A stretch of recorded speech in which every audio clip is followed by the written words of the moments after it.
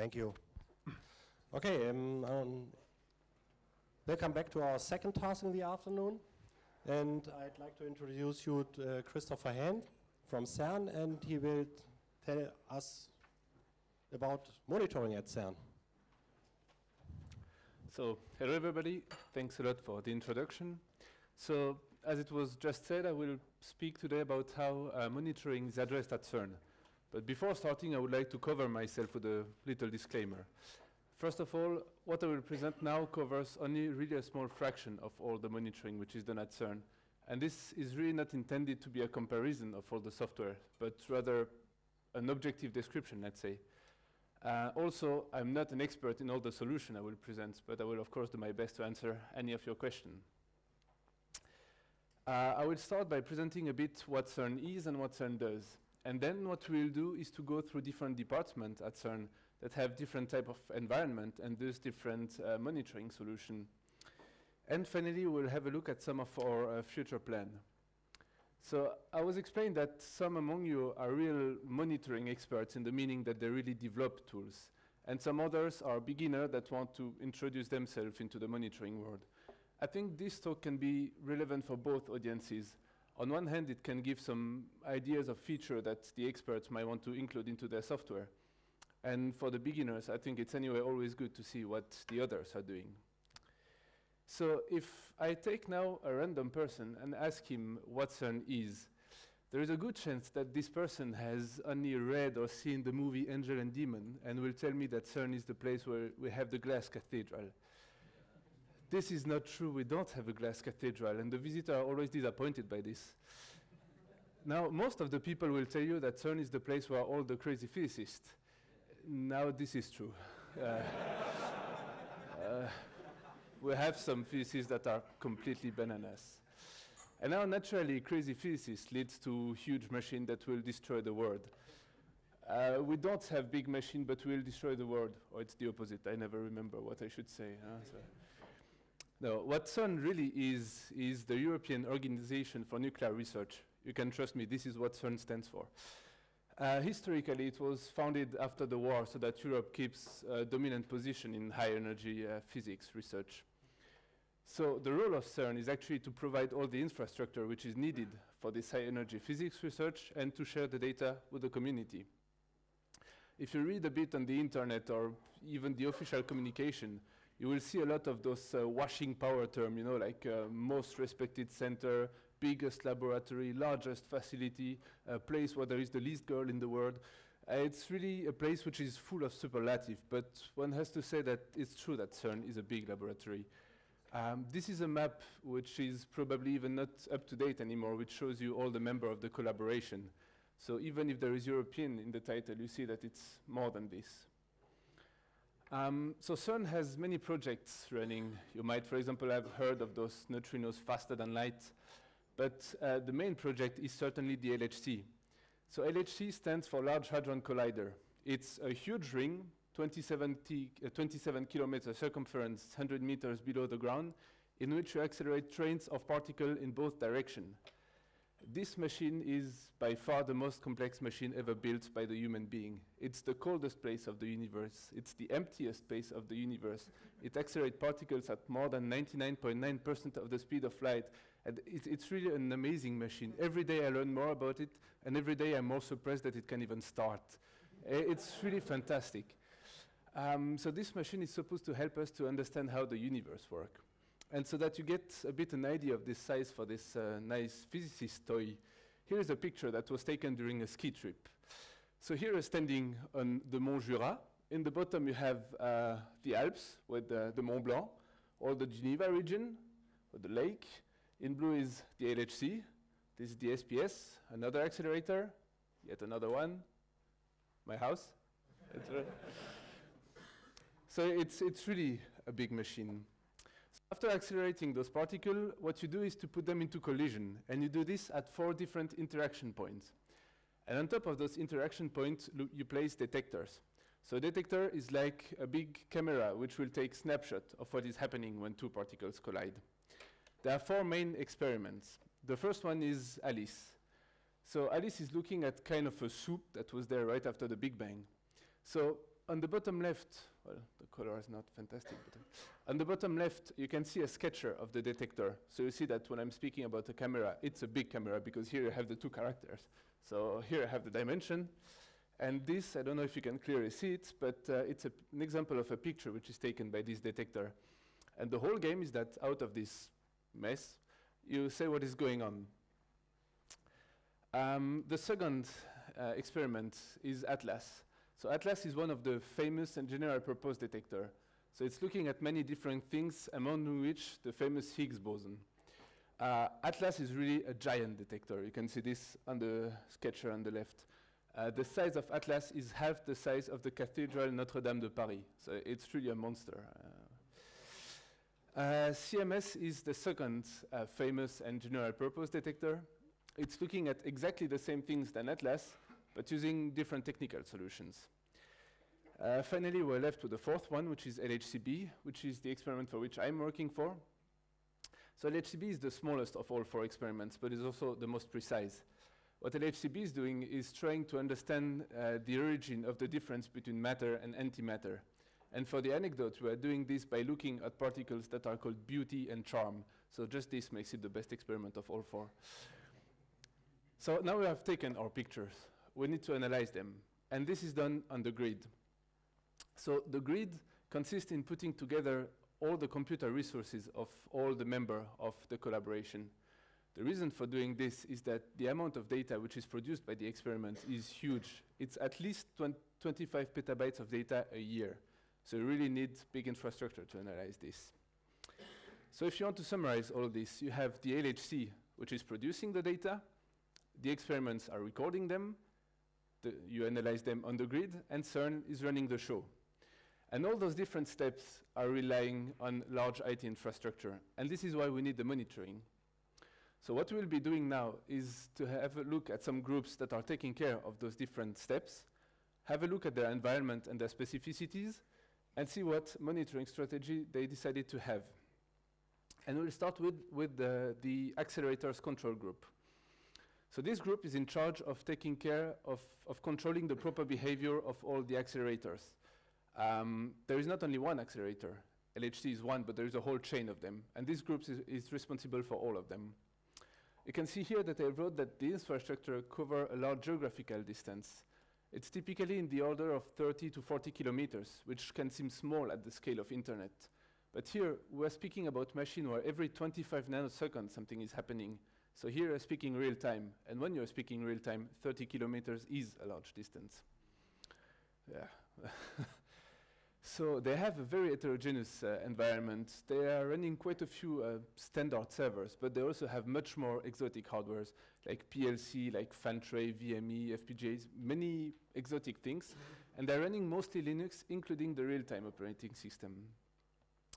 So in order to monitor all this, they have developed a tool which is called Daemon.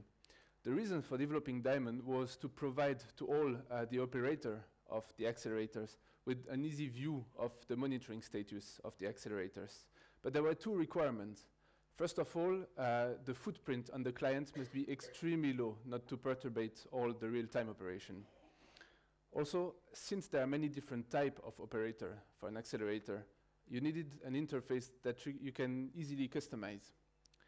So they have developed Daemon. Daemon has evolved, has merged with some other solution from similar groups that had similar needs, and in the end, it gave birth quite recently to a solution which is called C2MON. So C2MON addresses all the requirements of Daemon, but adds 2 more, which is to use only open source technologies and proven technologies. So in a minute, I will explain you how C2MON works, but I first listed here some of the technologies that are used. You can see that there is quite a lot of Java with the Spring framework, with the JMS middleware, or the iBatis library. Note that this group is using Oracle as a database backend, but you might as well use any other database backend. It's completely compatible. And they're using eCache and Terracotta for the different cache layers. So C2MON works in a 3 layers architecture, and those layers are communicating with the messaging system. The data flow goes from bottom to up. So completely in the bottom, you have the DAC part, which really gathers the data. Then you have the core part, which treats them, and finally you present them. C2MON has been developed with 3 constraints in mind. The first one is that it should be modular. The second is that it should be highly available. And finally, it should be able to perform intensive monitoring. And we'll see this through the different layers. The first one is the DAC, which stands for data acquisition. So it's really supposed to gather the data. It can either act as a poller, either passively receives the data. The principle of a DAC is that for one type of check, you will have one single dedicated DAC instance running for all your equipment. So for example, all SNMP-based check will go through a dedicated DAC instance. This approach is quite interesting because this allows you to add a new measure with an existing DAC without perturbating the monitoring system at all. You can basically add a new check without stopping the production system, which is nice for the high availability constraint. The high availability constraint even goes further than this in this layer, because if you make a software update, every DAC knows whether it's able to apply the changes while running or not. If it is, fine, it will do it. Otherwise, you obviously have a bit more control on what is happening. It's also at this layer that happen all the filtering and smoothing capabilities, so that you don't fill in the database with useless information. So now you go to the core part. So first of all, the core part comes with a plugin system. So if you're ever missing a functionality, you can always add it thanks to this. The core has been designed to run in a cluster setup. The way this works is that all the servers that belong to the cluster are sharing a common cache. And from this cluster, you can add or remove a server on the fly. If you want to make a server upgrade, take it out from the pool, upgrade it, put it back. No service interruption at all. Once again, it's very nice for the high availability constraint. Finally, the fact that you can extend this core part, this central part, as much as you want with this system, plus the fact that all your DAC instances can be spread wherever on your environment, finally added to the fact that the database backend is cached, makes this solution an extremely scalable solution. This group is having, if I remember properly, 80,000 checks running every 20 or 30 seconds. And they are far from throttling. I mean, there is still a lot of room for it. So it really scales really well. We are now left with the client presentation. So because we wanted a very modular architecture, the easiest was to develop a common API. And this is what was done. So C2MON comes with already quite a few views provided. You have, for example, a video stream or a web interface. But there is one that I personally find really cool, which is the replay functionality. So you give it a start date, you give it an end date, and this will replay for you all the sequence of events that happen, which is really convenient if you have to diagnose cascade failure, for example. So this is really nice functionality. So this is how the accelerator addressed the monitoring. Now let's have a look at the experiments. But first of all, I would like to explain why the experiment needs such a large IT environment. The LHC has a crossing rate of 40 megahertz, and this means that every second you have between 600 million and 1 billion events happening, an event being a collision between two particles. The data that represents one event runs from a few kilobytes to a few megabytes, and I personally don't know any computer facility which is able to transport and to store a few megabytes 600 million times a second. So that's what you need to do is to filter the event. And that's where the big computer environment kicks in. So, yeah. So that's what the bigger part of the environment is called a filtering farm. We'll start with LHCb. I know that it's not the alphabetical order, but it's the one that I know the best. So LHCb has roughly 2,000 servers, 200 switches, and 400 embedded processors. We're running mostly Linux, but we also have a few Windows machines that we have to care about. I would like to come back first a bit on this farm principle. What you need to filter the event is CPU, it's memory, but you don't need storage.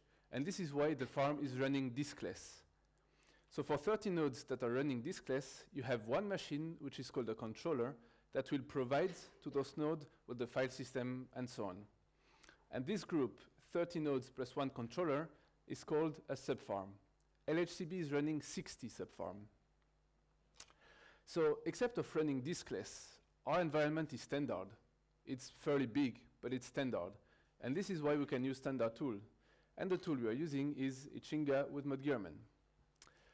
Before using Ichinga, we were using Nagios, a single instance, and it was simply not coping with the load anymore. We needed to replace it.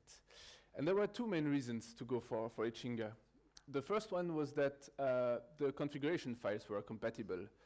In the end, we completely rewrote them, but at the time, it seemed to be a good reason for it. The second one is that the support provided by the community is really great. So if you guys are a member of this community, thanks a lot. As I said, we are using mod gearmen to distribute the work. And we are having 60 mod gearmen workers. If you remember, this is the same number as the amount of subfarm. And it's not a coincidence. What we are having is 1 gearman worker per controller. But there is no special queue whatsoever. All the controllers get randomly assigned check to execute anywhere on the environment. And this setup really works like a charm. We are able to perform 45,000 checks without any latency whatsoever. So we're really happy with this setup. In order to execute the check on Linux, we are using NRP, NSClient++ for what concerns Windows, which by the way is very convenient because it offers the same interface than NRP. And we have a few SNMP check for what? For the switches and for the disk pools. Now for the check themselves, we are using almost only standard tools. We really had to write very few custom checks that was really for very particular purposes, probably out of the mind of a physicist or something like this. So as I said, it's almost a system which is out of the box and only a very few tweaks in the configuration, but the rest runs very happily. Let's have a look at what Atlas is doing. So Atlas has 3,000 hosts, but it has a similar environment as LHCb with all this diskless subfarm. What I will say now concerns only the system monitoring. No switches, no front end. What Atlas is having is 80 independent Nagios instances, 1 per controller.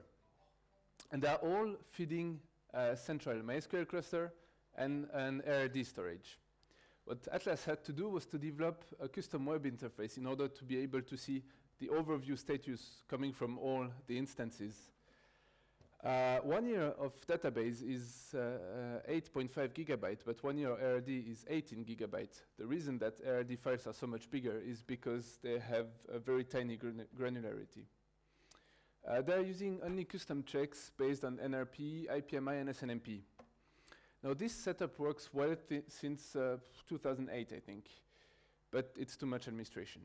That's why they want to move out. They have 2 requirements though. The first one is also to keep some configuration compatibility, and that's another one which is much stronger is that the new tool, the philosophy of the new tool, should somehow be compatible with ConfDB. So ConfDB is a custom tool that Atlas developed, which is kind of an inventory database out of which the monitoring configuration is generated. So providing those requirements, plus the fact that they're benefiting from our experience, it's very likely that they go extremely soon for production with Ichinga and mod gearmen in a similar setup than we are. Note that this group also uses Ganglia as a performance monitoring on a few hundred hosts, but I will speak about Ganglia a bit later. CMS now. So CMS is also running 3,000 hosts, but they don't have diskless farm. All their servers are standard. So what they have is actually the same tools than we have, but they're using it a different way, and it performs as good. They are having 1 server which is dedicated to all the PNP business, 1 server which is running Ichinga, and 1 machine which is running the single gearman worker. The way they managed to achieve 90,000 checks every 2 minutes, thanks to this setup, is because they're using check multi plugin. So this plugin, for those that don't know, allow you to execute several remote check with a single NRP call and reduces really a lot the overhead of it. So their setup works well and they're happy with this. Now something that they told me to tell you guys from the Ichinga community is that they're really happy about the JSON output of the interface, because then they can feed their custom script with it easily. So they're happy with this. Now we are left with Alice. So because of the way the Alice experiment is working, they happen to have several groups taking care of portion of their environment. And the one we'll be looking at is called the Alice HLT. So their environment is fairly small. It's only 220 servers, 63 switches, but they have FPGAs and they have GPUs, which is that they want to monitor, of course. So for this, they're also using two tools. They're using Ganglia as a performance monitoring, and they're using CSMIS, which is a homemade system for all the other matters. We'll start with Ganglia. As I said, Ganglia is a performance monitoring system. That means that it doesn't have any notification capabilities by itself. Ganglia is really meant to provide you with nice aggregated graph based on RRD tool that you can then see through some web interface. The way Ganglia works is that you will define cluster of machine by monitoring interest, let's say. And then those cluster of machine will push upwards the information in a tree-like structure. So first of all, having such a tree-like structure really distributes the loads because all the smoothing is done at the different layers. So it scales really well. Now there is another interesting feature in Ganglia is that within a cluster, you can address those connection points to the graph either via unicast, either via multicast. And this means that you have a very redundant setup almost for free. You hardly have any blackout in your graph, which is always so annoying to have. On the right, you have an example of interface that you can have with Ganglia. And the very latest version of Ganglia actually provides you with a feature. You can compare host based on regular expression. So this is really a powerful tool if you want to compare different performances. Now, one reason that brought Alice to use this was that NVIDIA was providing them with the Ganglia probes for the GPUs. So this is really a strong call for it. The second tool that they're using is CSMIS. So CSMIS is a homemade tool in collaboration with some universities, mainly German, if I remember properly. CSMIS is more than just a monitoring system. It's entered this autonomous software range. So CSMIS comes with an inventory module, a monitoring core, and all a set of rule-based system. The way this works is that the user will fill in the inventory module with information about the environment, out of which they will generate the monitoring configuration. The user will also define some rules that will be evaluated against every event and action to be taken. So CSMIS works in a distributed manner. First of all, vertically, because for one client, you will have one management framework. Now it also can work in a horizontal manner. If, for example, the server which is running the management framework suffers too much from the load, you can start a second instance of the management framework, and those frameworks will start exchanging messages that are actually tasks, so they will literally share the work between them, and you can add as many framework and so on as you want. The load will be equally shared. So it's quite a powerful system. They're using it for monitoring their servers, their switches also.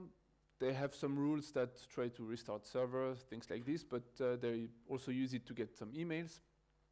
So they're using it in production for a while and are very happy with this. The only maybe weak point that they would complain a bit about is about the way the information is then presented through the web interface. And this is why what they are considering to do now is to feed Ganglia with the output of CSMIS. So we are now done with the monitoring of the experiments. Now we have filtered our data, we need to analyze them. And this is done, as I said, on the grid. The grid is primarily operated by the CERN IT department. But this department has another role, which is to take care of the IT center. So the IT center is the basic infrastructure, which is used by every people at CERN. So it's the email, it's the database, it's the web, it's all really the core infrastructure. The environment is also fairly heterogeneous. They have several Linuxes, they have some Windows, they have some Macs even. In total, it's more than 9,000 servers and 2,600 switches. So it's really a big center. It represents more than 3.5 megawatt facility. It's a lot. Here you have part of the IT center. And for your information, here on the yellow rack sits some of the main core internet router.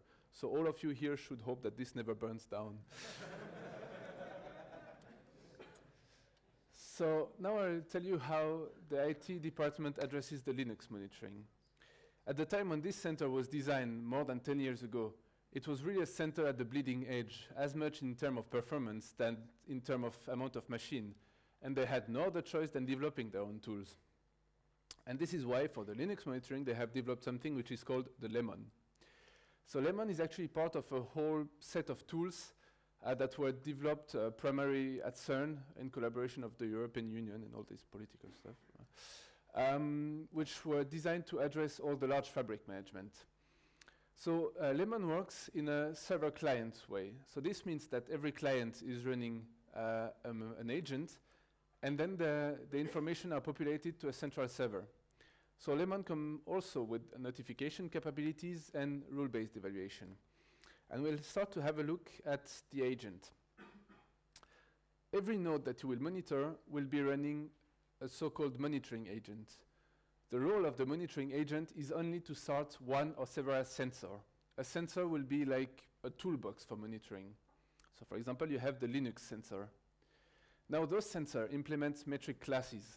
Class in the same meaning than the object-oriented programming.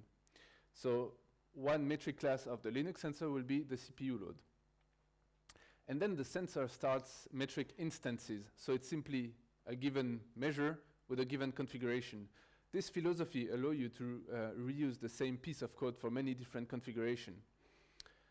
Now this is really the basic principle of the monitoring agent, and it comes with a lot of agents already. And there is one which is a bit particular, which is called the exception sensor. So this sensor actually reacts at the output of the other sensors. So it's, for example, there that sits all the rule-based evaluation. Now, for all the matter which concern the monitoring of a particular node, everything is local to the node. The configuration, the scheduling of the check, the evaluation of the rules, the recovery attempt, everything is done locally and stored on a local cache.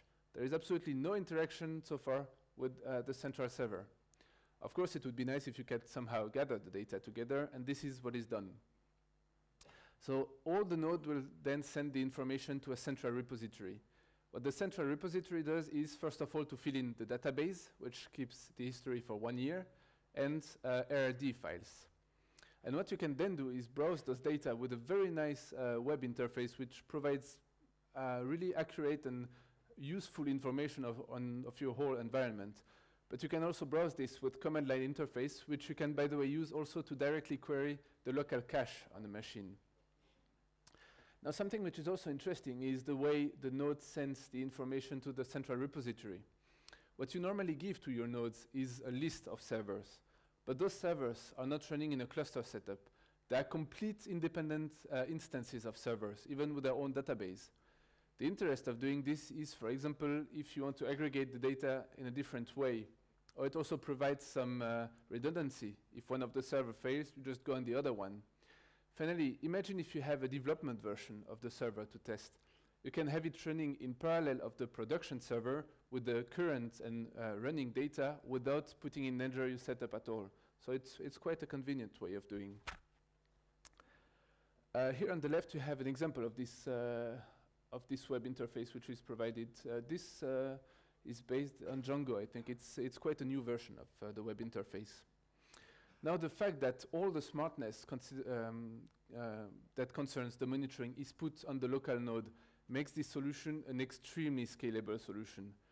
The IT center is having 1.7 million different data sources, and it's not throttling at all. It's far from the top, really. It's really performing really well. 1 year of data in the database is 6 terabytes, and 8 years of RD files is only 45 gigabytes. So this is a solution that performs well for extremely large environment. So now back to our data flow. We need to analyze the picture we've taken before, and this is done on the grid. I explained before that the grid consists in putting together the resources of all the members of the collaboration. In total, it represents 35 countries spread all over the world, and it's 170 different sites. So this means 170 different environments, 170 different admin team, 170 different tools, 170 different what you want. I think this environment is as heterogeneous as it can be. So when they have developed all this grid principle and philosophy and so on, they have developed many tools that were supposed to fit this philosophy that was really innovative at the time. The cloud was not existing. So they have developed tools which are meant to control the grid, some for deploying it, and of course one for the monitoring.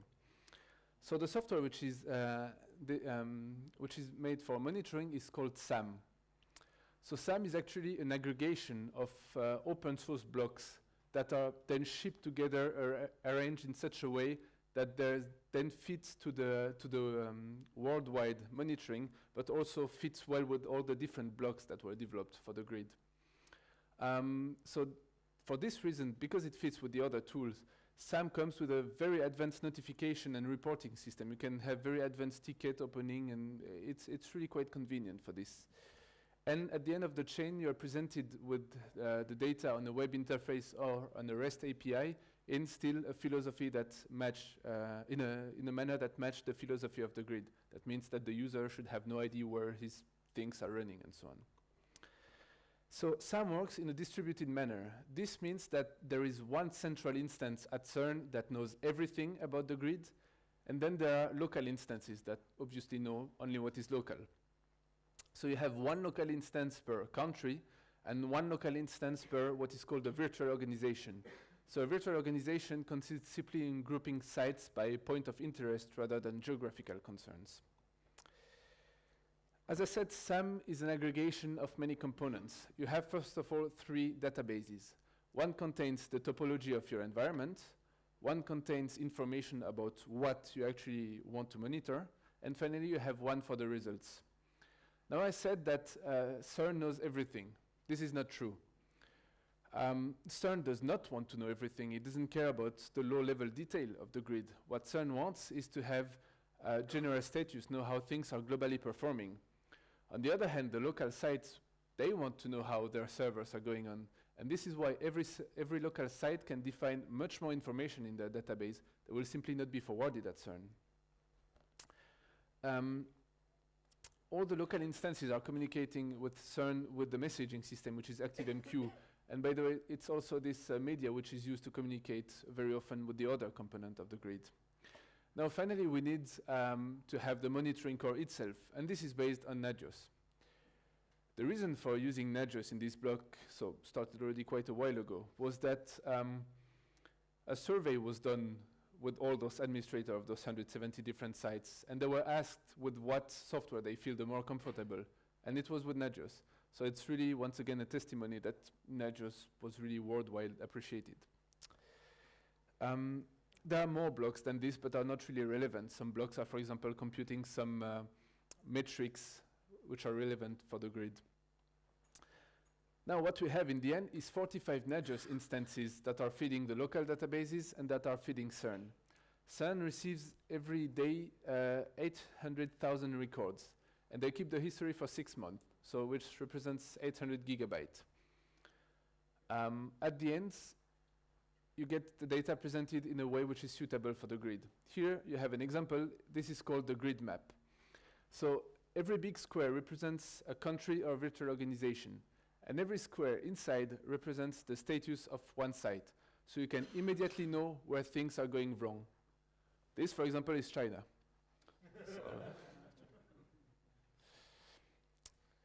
So we've now done with our data stream. We have seen how the monitoring is done currently. It's time to look at some of our future plan. CERN is now entering a period which is a bit particular, which is called LS1, which stands for Long Shutdown 1. For 2 years, the LHC will be turned off, and it will be the opportunity to consolidate and improve the accelerator, but also the experiments and the IT center. The IT center needs to grow. By 2015, we plan to have 15,000 servers and 300,000 virtual machines. Now, there will not be more people than now to take care of all this. And we are conscious that having a lot of custom tools is a lot of maintenance. 10 years ago, it really made sense to develop those tools because they were not existing simply. But now, compared to giants like Google or Facebook, we are not so big anymore, and the tools exist now. It was not so long ago that Google came to visit CERN to see how we were doing. Now it's time to do the opposite. And this is why the IT department started what is called the Agile project, which consists in retiring some, not all, of our custom tools to join the community and participate to the community. This is an important point. So, for example, they will retire their custom fabric management system, which is called Quator. to use Puppet. Now this also concerns the monitoring part. They have realized that for just the monitoring of the IT center, they have more than 30 different monitoring applications. In total, it's more than 40,000 producers that output 200 gigabytes of monitoring data per day. It's enormous, so you could think that you know everything about your center. This is not true, and the reason is that we are not using properly those data. What would be really convenient would be to say, for example, I realize that when the temperature in the room is 2 degrees higher, I perform 10% less well. This is what you want to say. And this is what the IT department will try to put in production with a new architecture. This architecture will be based only on open source and existing software with developing the least possible code. So this architecture will have 4 layers. In the bottom, you have the producers that output those data. So it's, for example, Lemon. You then need to aggregate those data. For the time being, they are considering and testing Apollo, which is a messaging system. It's, if I'm not mistaken, the successor of ActiveMQ. You then need to process the data. For this, they're evaluating HBase, which is part of the Hadoop framework. And finally, you can present those data. This setup should really allow us to have the high-level information as I described before. The only very single piece of code that they developed so far is here. It's an API so that the producer are completely agnostic to the technologies which is used at higher level. So this is currently being tested on only a few producers, not the 40,000, but they are quite sure that by 2015 this will be fully in production. So this idea of aggregating the results, making correlation of them, using them properly, and having higher level information is really an idea which is spread in all the departments at CERN. Now there is another approach, which is how much smartness you put into your monitoring. And for this, I would like to mention the initiative of Atlas. So Atlas is using a software which is called Esper, which is an open source solution from Espertech. What Esper is a complex event processing engine. What you do is to feed it with many different data sources. The origin of the data and the type of data doesn't matter as long as a certain format is respected. So they are feeding it with all the Nagios instances, they are feeding it with the control system of the experiment, with really a lot of different data sources. And then what Esper does is to try to match rules defined by the user. What is interesting is that those rules are not only concerning the events themselves between each other, but it can also make time-based correlation. And this is really a very powerful tool. The way Atlas is using it is that when a rule is matched, there will simply pop up a message on the screen of the operators telling, we think this problem is going on, you should call that person. There is no direct action which is taken at all. They're too scared for this. Now there is a little problem. To define those rules, you're using an SQL-like language. I personally don't know it, but I was told that this language is quite a hassle to learn. The way Atlas addressed this problem is that they have now 1 or maybe even 2 experts that are really specialists of this language and are now working with all the different groups to lie on the paper those rules. So this setup is now in production for a few months. It performs really well.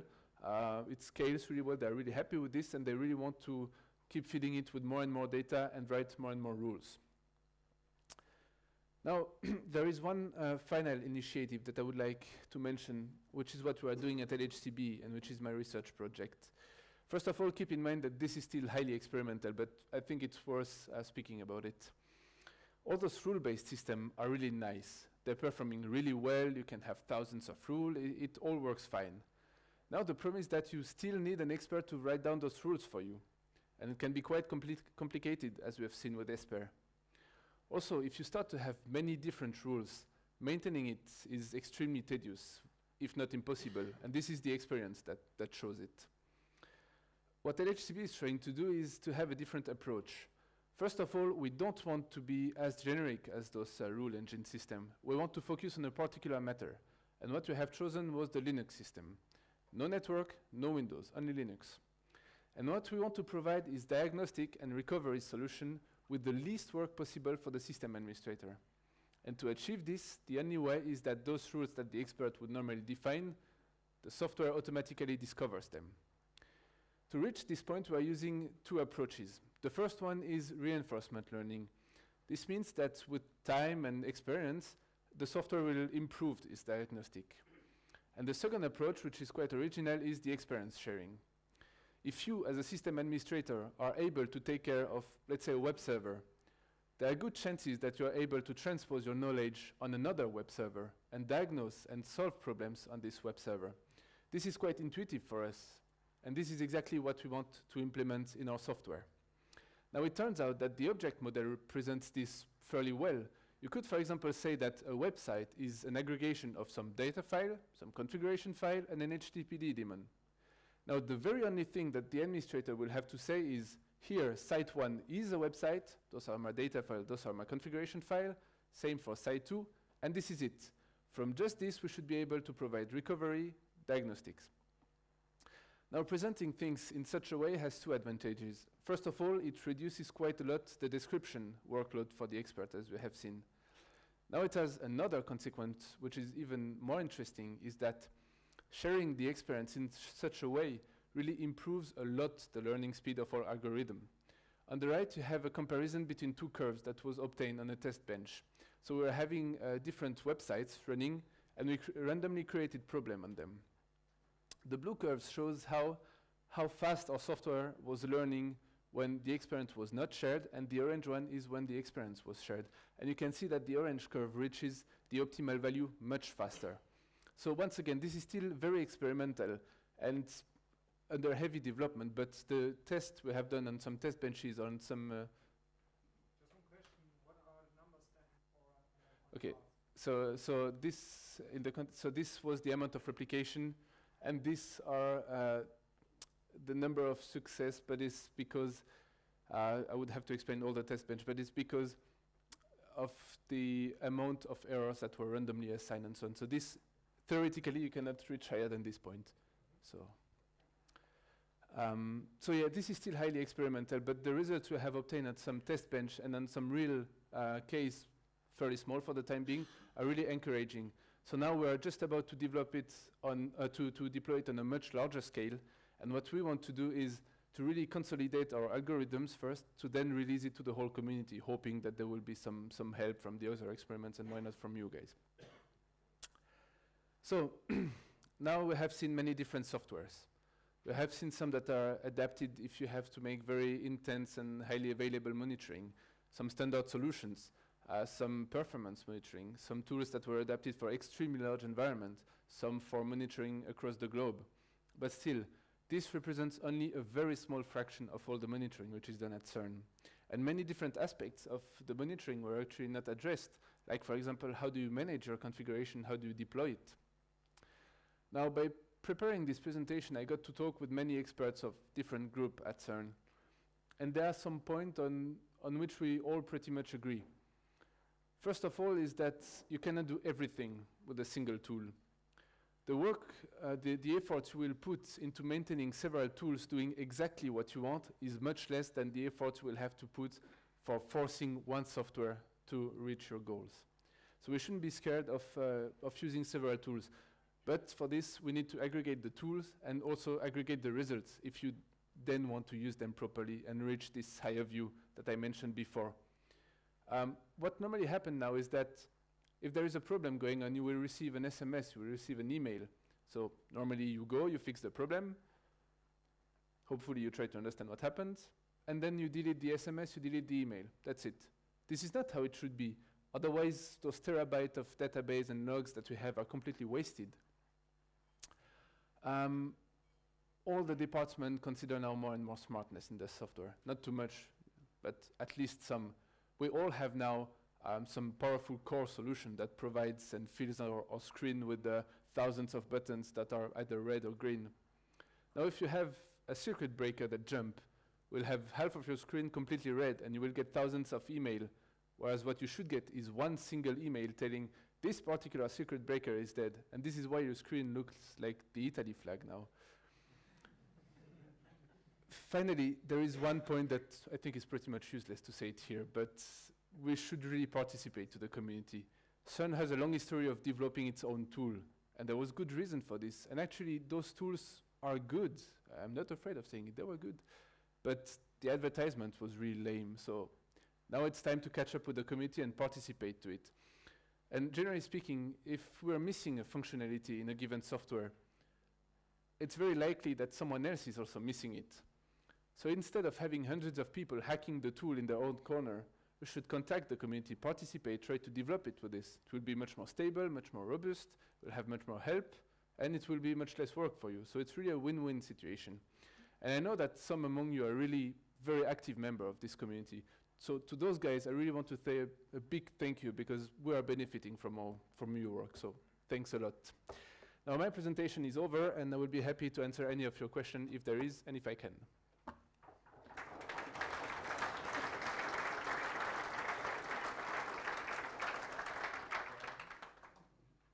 Thank you.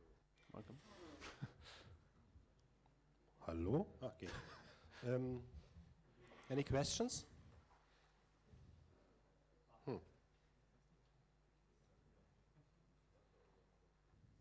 Very clear. Okay. No one? Ah, I love you. I don't. So you're telling you want to participate in a community. How exactly this will happen? Will you make some kind of portal? Will you go on the standard Nagios forum portal, or? So this has already started, first of all, especially with Puppet, because this was the first consideration that we decided we'd need, the CERN IT department at least, needed to retire their system because of changing the operating system very soon. There was some incompatibility, so they decided now is the time to go for Puppet. And not to reproduce some mistakes that were done in the past, they said immediately, we go with the community. So they contacted Puppet, and they have now really some people that are core developer in Puppet that are really actively exchanging. They are going for all the conferences or so on. So they really get involved in it.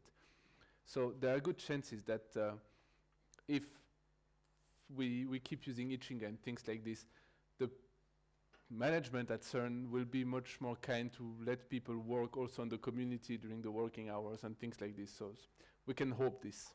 It seems to be the direction in which it's going. But yes, CERN's really now want to join the community actively, not only report bugs or things like this, but really have an active role there.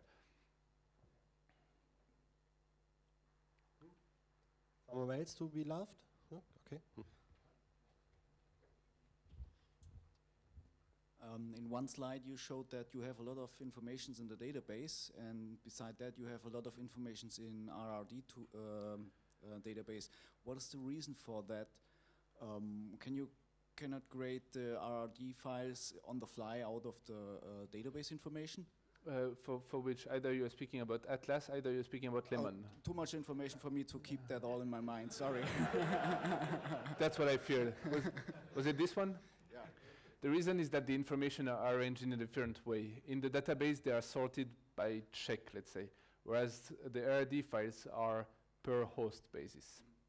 So they seemed to feel it more comfortable to do it at the software level. So that's how it's done. So it's not able to have an additional table to get all that together in the database? Oh yeah, it's definitely able to do so. And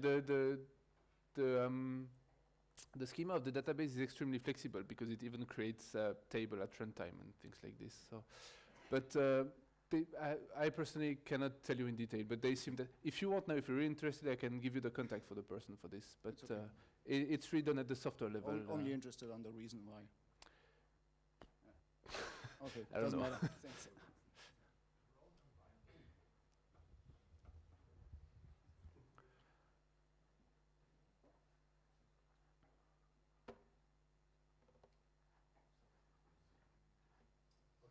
Thank you. Welcome.